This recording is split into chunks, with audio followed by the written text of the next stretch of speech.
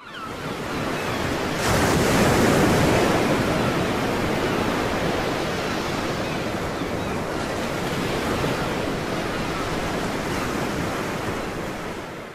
SeeWave Interference Locating System has three basic building blocks. The foundation of the system is built around the PCTEL family of Seagull scanning receivers. They include any one of the current Flex series, which are shown, and also the legacy MX and EX scanners. Because of its lightweight and small size along with low power consumption and built-in hot swappable battery system, the IB Flex makes an ideal scanner for the SeeWave system. A separate battery pack powers the EX and MX Flex scanners with two hot swappable batteries. The second major component of the SeeWave Interference Locating System is a touchscreen tablet with the SeeWave software installed. The tablet runs on Windows 8 and above. Included with SeeWave software is a mapping program to easily download maps that SeeWave will use when measuring outdoor environments. The third and final major component is the host platform. The host platform provides an easy-to-hold grip and includes a mount for the touchscreen tablet, a built-in antenna preamplifier, a GPS antenna, a compass, and an N-type connector for a directional antenna. PCTEL has several to choose from, or use your own. A USB connection between the host platform and the tablet also provides charging to the tablet. Connections to the scanner and its battery, which include RF, GPS, power, and USB, are also provided by the host platform. A soft touch stylus makes operating the touchscreen easy to use. This is an assembled SeeWave system. The scanner and its battery will typically be placed in a backpack. Along with the previously mentioned cables between the host unit and the scanner, there is also a strain relief that gets attached to the scanner.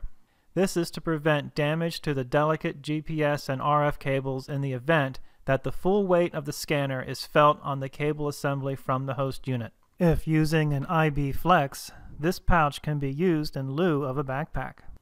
To turn on the system, press the on button of the battery pack.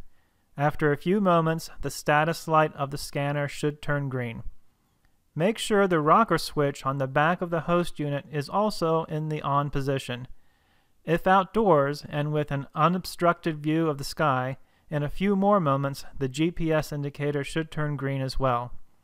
With its integral battery system, the IB Flex is powered on with its front panel switch. It has two on positions. With SeeWave, the top position should be engaged, not the power save mode.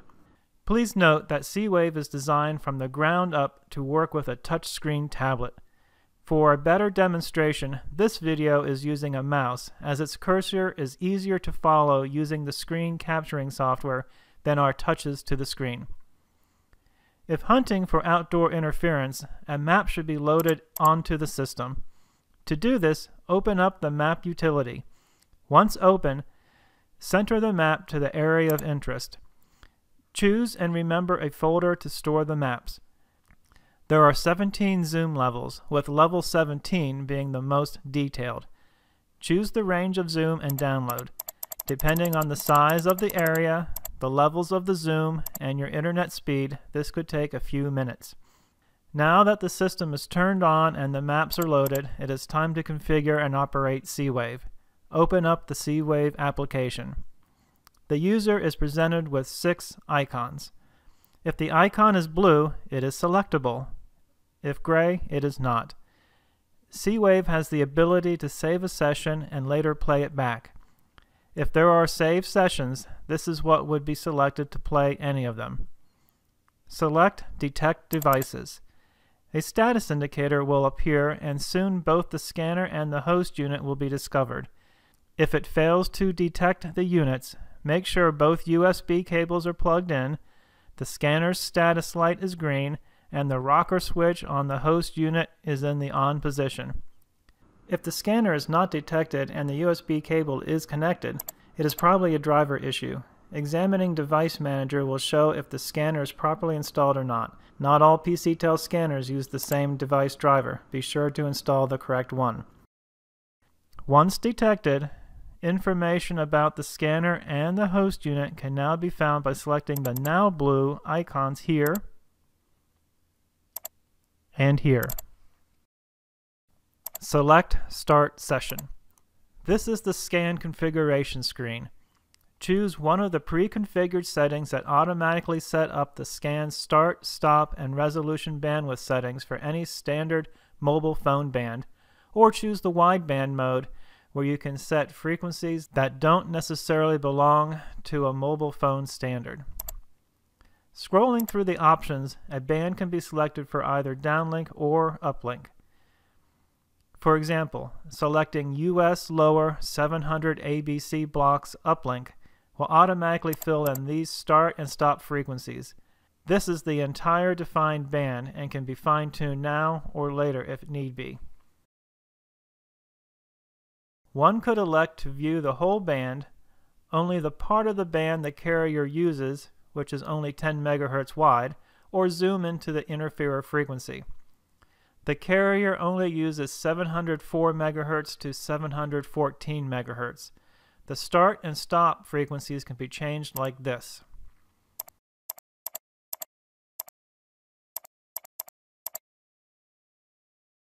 If the interferer frequency is known, it can be zoomed in by using the center frequency and span method. The resolution bandwidth is automatically configured to the optimal setting, though it could be changed if wanted. For non-mobile phone interference, choose the wideband mode and select the appropriate frequencies. Here, let's select 500 to 510 MHz. Two scans can be run simultaneously. Press the plus icon here and set the second scan. This is useful to monitor both uplink and downlink of the same band, or maybe two different bands if the interference is thought to be really wide. Press the gear icon for settings. This area is for setting preferences such as the working directories, including the map folder that must match where the mapping application saved the maps, colors, audio alerts, and antenna preamplifier settings.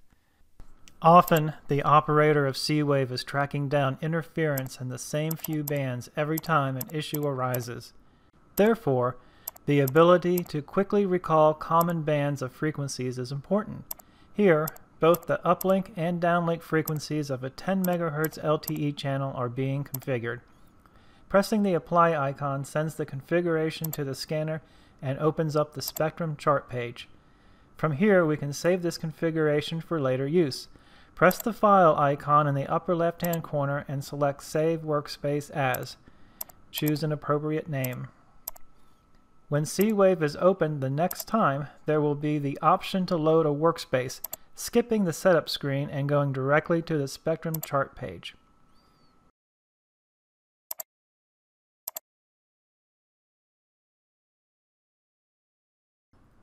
When the spectrum chart page initially opens, Scan 1's start and stop frequencies will be displayed.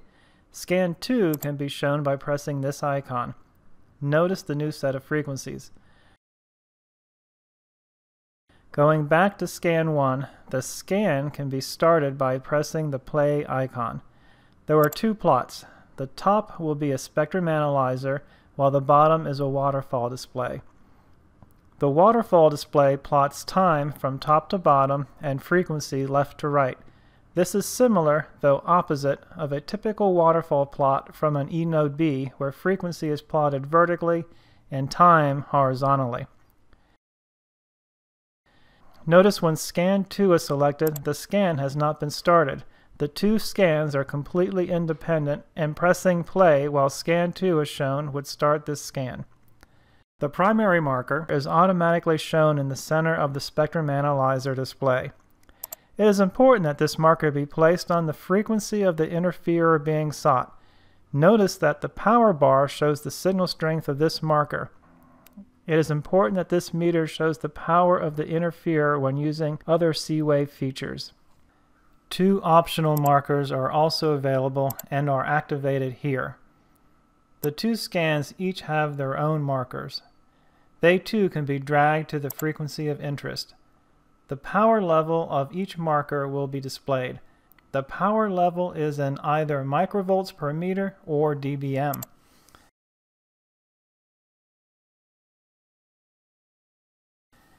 Selecting this tab will display the frequency of the marker and the delta between it and the primary marker. Often, the waterfall display is used to capture the frequency of an interferer that is intermittent. Once that frequency is discovered, the waterfall display is not needed. The waterfall display can be turned off, allowing the spectrum analyzer to be full screen. Other features of the spectrum analyzer are max, min, and average displays. If this signal at 712 MHz is to be located, it is useful to zoom in on it so that any changes in level can easily be seen. This is accomplished by sliding these two bars in towards the signal.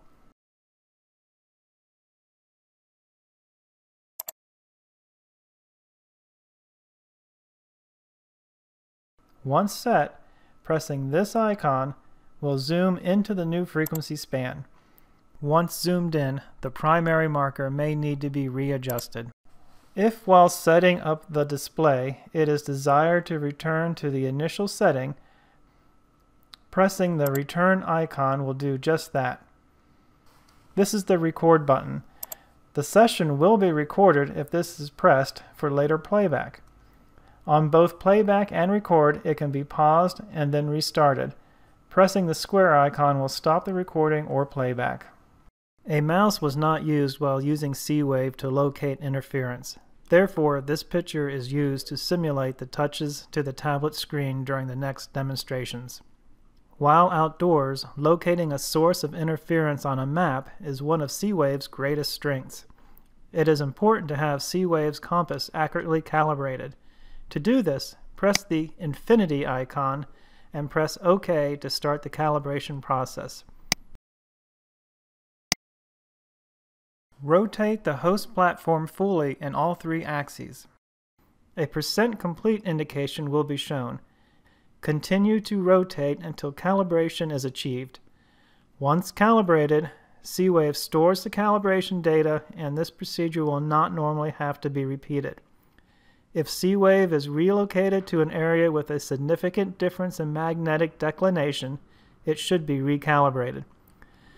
While SeeWave has GPS lock, the compass will point true north. However, without GPS lock, it will revert to magnetic north. Of course, with any magnetic compass, direction accuracy depends on the environment.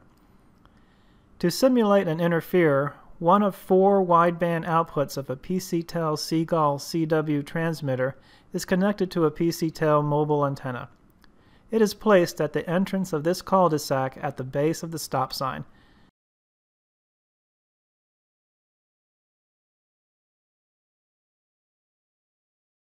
This is its location on a map. While outside in bright sunshine, it may be useful to enable the high contrast mode. Press the globe to load the maps to find sources of interference. In the manual mode, the antenna is swept in a large arc while monitoring the power meter.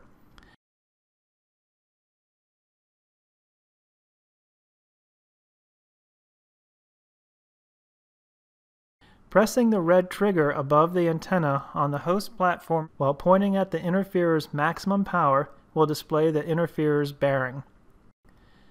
In the automatic mode, the antenna is swept in a large arc as well, but with the red trigger button pressed in during the entire arc. At the end of the arc, the trigger button is released and SeeWave automatically determines the bearing. Repeat this process for a total of 3 times in different locations. Please note the operator is using the IB Flex scanner and its belt pouch during this demonstration. Also, the polarization of an interferer is usually not known. Therefore, adjust the antenna's orientation to achieve maximum gain.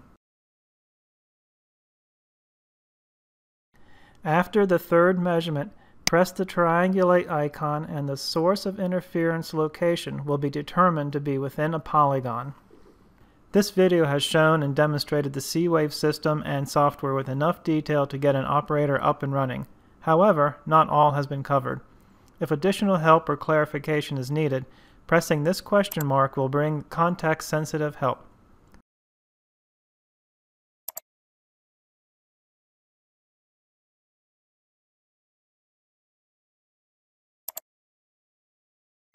This question mark will initially bring up information about the system, and pressing this question mark will reveal the entire user manual.